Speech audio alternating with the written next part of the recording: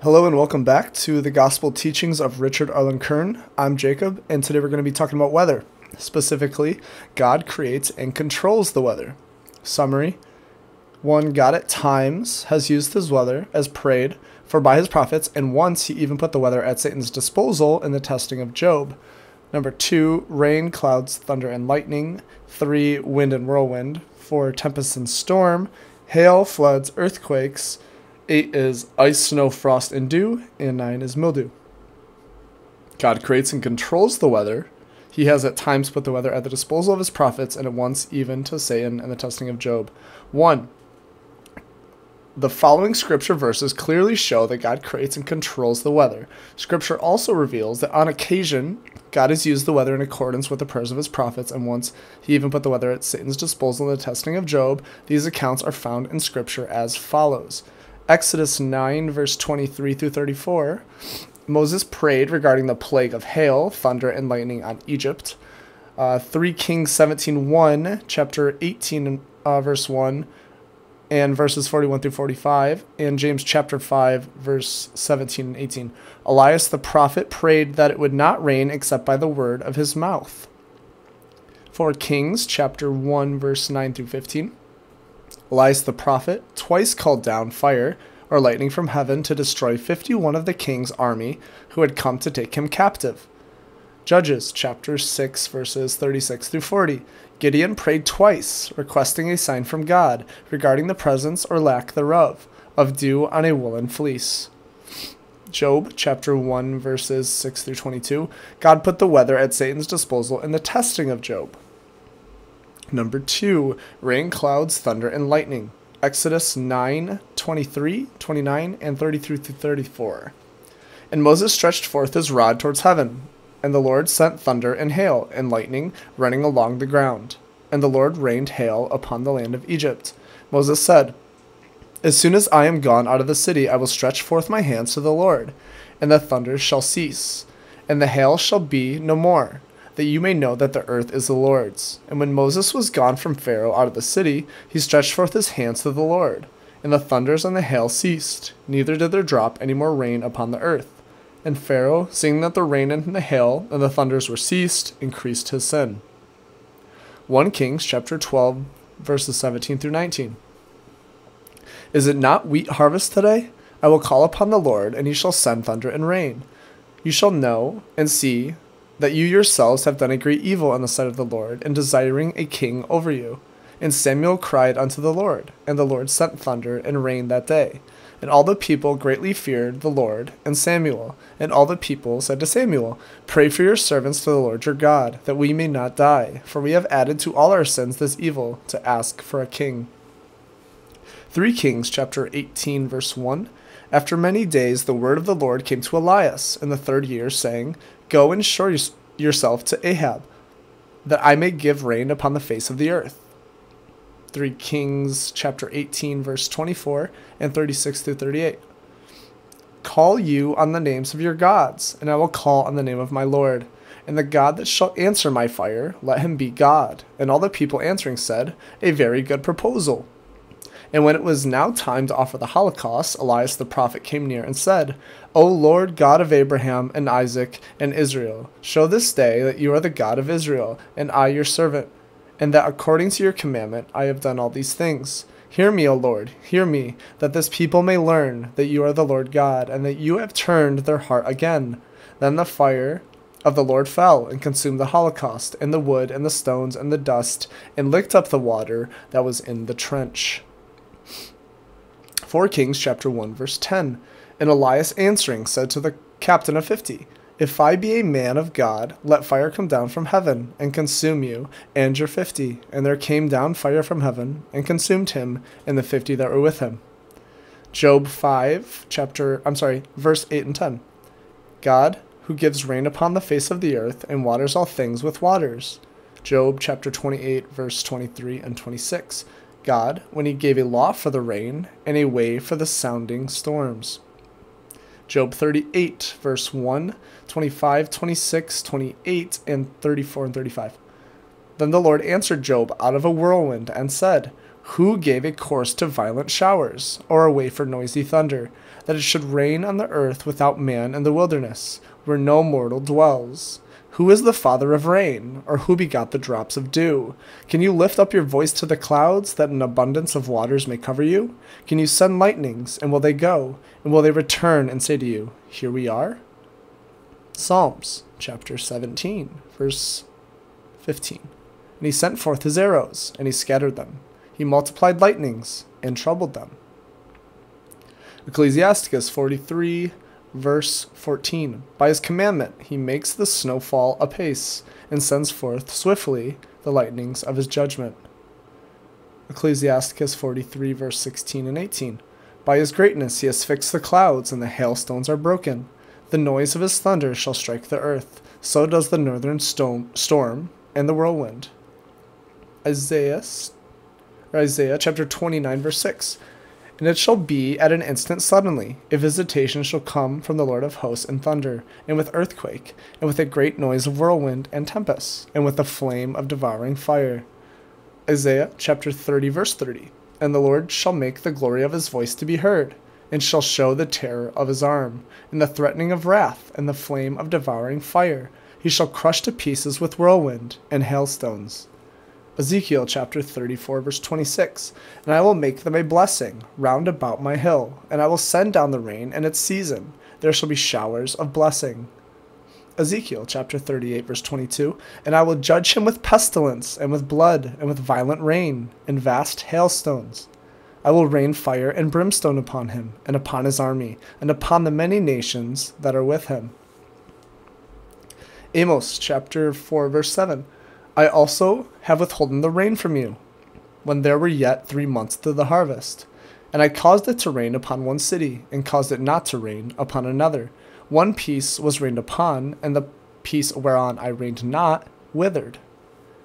Nahum chapter 1, verse 3. The Lord is patient and great in power, and will not cleanse and acquit the guilty. The Lord's ways are in a tempest, and a whirlwind, and clouds are the dust of his feet. Luke chapter 9, verse 54. And when his disciples James and John saw this, they said, Lord, will you that we bid fire come down from heaven and consume them? Number 3, wind and whirlwind. 4 Kings chapter 2, verse 1. And it came to pass when the Lord would take up Elias into heaven by a whirlwind, that Elias and Eliseus were going from Gilgal. Job chapter 28, verse 23 and 25. God who made a weight for the winds and weighed the waters by measure. Job 38, verse 1. Then the Lord answered Job out of the whirlwind and said, Psalms chapter 77, verse 26. He removed the south wind from heaven, and by his power brought in the southwest wind. Psalms chapter 106, verse 25. He said the word, and there arose a storm of wind, and the waves thereof were lifted up. Ecclesiasticus chapter 43, verses 17 and 18, as well as 25. At his will the south wind shall blow, the noise of his thunder shall strike the earth. So does the northern storm and the whirlwind. At his word the wind is still. Isaiah chapter 28, verse 2. Behold, the Lord is mighty and strong, as a storm of hail, a destroying whirlwind, as the violence of many waters overflowing, and sent forth upon a spacious land. Isaiah 29, 6. And it shall be at an instant suddenly, a visitation shall come from the Lord of hosts, with a great noise of whirlwind. Isaiah 30, 30. And the Lord shall crush to pieces with whirlwind. Amos chapter 4, 9 and 13. I struck you with a burning wind, for behold, he creates the wind. Jonah chapter 1, verse 4. But the Lord sent a great wind into the sea, and a great tempest was raised in the sea, and the ship was in danger to be broken. If you remember the story of Jonah, the whole reason that the storm was happening in the first place, and they threw him off the ship, and he was swallowed up by the fish, was because of Jonah's sin. It was God's being angry with him, that storm, under his control. Nahum chapter 1, verse 3. The Lord's ways are in a tempest, and a whirlwind, and clouds are the dust of his feet. Aggeus chapter 2, verse 18, I struck you with a blasting wind. Luke chapter 8, verse 24 and 25. So they came and woke him, saying, Master, we are perishing. Then he arose and rebuked the wind and the raging of the water, and they ceased, and there came a calm. And he said to them, Where is your faith? But they were afraid and marveled, saying to one another, Who then is this that he commands even the winds and the sea, and they obey him? And that's Jesus, of course, when he was walking on the water, and they were basically scared of the storm, and he was saying, you don't have to fear, and he was showing that he had power, and Jesus being God also shows that God has power over the weather. Tempest and storm. Point number 4. Job 28, verse 25 and 26. Who made a weight for the winds, and weighed the waters by measure, when he gave a law for the rain, and a way for the sounding storms? Job 38, 1 and 25. Then the Lord answered Job out of a whirlwind, and said, Who gave a course to violent showers, or a way for noisy thunder? Psalms 106, verse 25 and 29. He said the word, and there arose a storm of wind, and the waves thereof were lifted up. And he turned the storm into a breeze, and its waves were still. Ecclesiasticus 43:18. The noise of his thunder shall strike the earth, so does the northern storm and the whirlwind. Isaiah chapter 29, verse 6. And it shall be at an instant suddenly, a visitation shall come from the Lord of hosts in thunder, and with earthquake, and with a great noise of whirlwind and tempest, and with the flame of devouring fire. Ezekiel chapter 38, verse 22. And I will judge him with pestilence, and with blood, and with violent rain, and vast hailstones. I will rain fire and brimstone upon him, and upon his army, and upon the many nations that are with him. Jonah chapter 1, verse 4. But the Lord sent a great wind into the sea, and a great tempest was raised into the sea, and the ship was in danger to be broken. We read Nahum already. 5 is hail. Exodus 9, 23 through 34.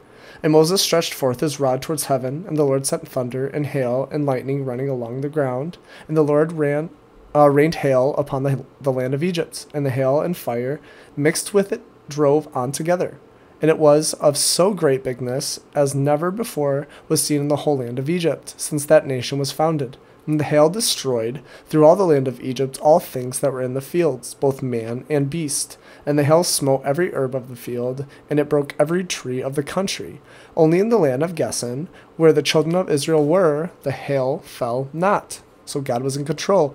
And Pharaoh sent and called Moses and Aaron, saying to them, I have sinned this time also. The Lord is just. I and my people are wicked. Pray you to the Lord that the thunderings of God and the hail may cease, that I may let you go, and that you may stay here no longer. Moses said, As soon as I am gone out of the city, I will stretch forth my hands to the Lord, and the thunder shall cease, and the hail shall be no more, that you may know that the earth is the Lord's. But I know that neither you nor your servants do yet fear the Lord God. The flax therefore and the barley were hurt, because the barley was green and the flax was now bald. But the wheat and other winter corn were not hurt, because they were lateward. When Moses was gone from Pharaoh out of the city, he stretched forth his hands to the Lord, and the thunders and the hail ceased. Neither did they drop any more rain upon the earth. And Pharaoh, seeing that the rain and the hail and the thunders were ceased, increased his sin, and indeed continued to harden his heart until God took his first son. Joshua chapter 10, verse 11. And when they were fleeing from the children of Israel, and were in the descent of Beth-horon, the Lord cast down upon them great stones from heaven, as far as Azekah. And many more were killed with the hailstones than were slain by the swords of the children of Israel. Job chapter 38, 22 through 23. Have you entered into the storehouses of the snow, or have you beheld the treasures of the hail, which I have prepared for the time of the enemy, against the day of the battle and war? Ecclesiasticus 43:16. By his greatness he has fixed the clouds, and the hailstones are broken. Isaiah 28, verse 2 and 17. Behold, the Lord is mighty and strong, as a storm of hail. And I will set judgment in weight, and justice in measure, and hail shall overturn the hope of falsehood, and water shall overflow its protection. We read Isaiah 30:30. Ezekiel 38:22. And I will judge him with pestilence, and with blood, and with violent rain, and vast hailstones. I guess we also read floods. Isaiah 28:2 and 17. Behold, the Lord is mighty and strong, as a storm of hail, a destroying whirlwind, as the violence of many waters overflowing, and sent forth upon a spacious land. So it's talking about flooding. And I will set judgment in weight and justice in measure, and hail shall overturn the hope of falsehood, and waters shall overflow it protection. Earthquakes. Number 7, Numbers 16:30.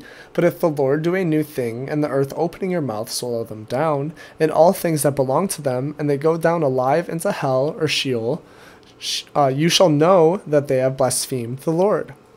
Job 38:13. And did you know the extremities of the earth shaking them? And have you shaken the ungodly out of it? Ecclesiasticus 43:17. At his sight shall the mountains be shaken. Isaiah 29:6. And it shall be an instant suddenly, a visitation shall come from the Lord of hosts in thunder, and with earthquake. Nahum 1:5. The mountains tremble at him, and the hills are made desolate, and the earth has quaked at his presence, and the world, and all that dwell therein. Number 8 is ice, snow, frost, and dew. Judges 6:37-40. I will put this fleece of wool on the floor. If there be dew on the fleece only, and it be dry on all the ground beside, I shall know that by my hand, as you have said, you will deliver Israel. And it was so. And rising before day, wringing the fleece, he filled a vessel with dew. And he said again to God, let not your wrath be kindled against me, if I try once more, seeking a sign in the fleece. I pray that the fleece only may be dry, and all the ground wet with dew. And God did that night as he had requested. And it was dry on the fleece only, and there was dew on all the ground. So he did the opposite, just to show that he could. Job 38:22-23 and 28 and 29. Have you entered into the storehouses of the snow? Or have you beheld the treasures of the hail, which I have prepared for the time of the enemy against the day of battle and war? Who is the father of rain? Or who begot the drops of dew? Out of those womb came the ice and the frost from heaven, who has gendered it. Psalm 148:8. Fire, hail, snow, ice, stormy winds, which fulfill his word. By his word, these things happen. Ecclesiasticus 43:14. By his commandment, he makes the snow to fall apace or swiftly. Ecclesiasticus 43:19 and 21.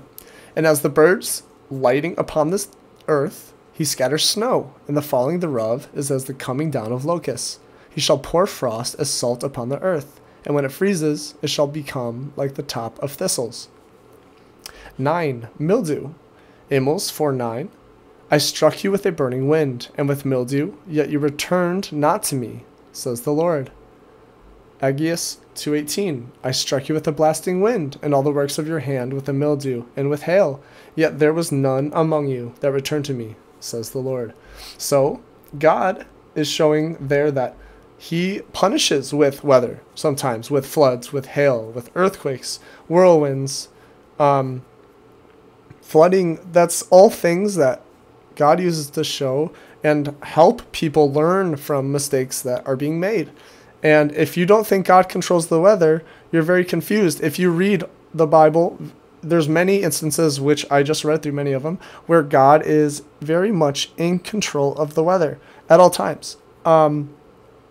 As much as our society today wants to say that we are either, whatever it might be, climate change or global warming, I'm not saying that humans haven't done things to the earth to make it different than it was. Hurtful things, I'm sure. But when it comes down to it, the weather and the storms are only more apparent now because our world is more sinful now. And that is something that a lot of us don't understand or know. It's not because we are burning fossil fuels or anything like that. It's because we are sinning drastically and abundantly, and God is sick of it. And it's only going to get worse and more apparent and more abundant. So you should pray that you are not in this type of situation, and pray that your city and your family is safe from things like this in the time that we're living. I pray that you all have a wonderful night, and God bless.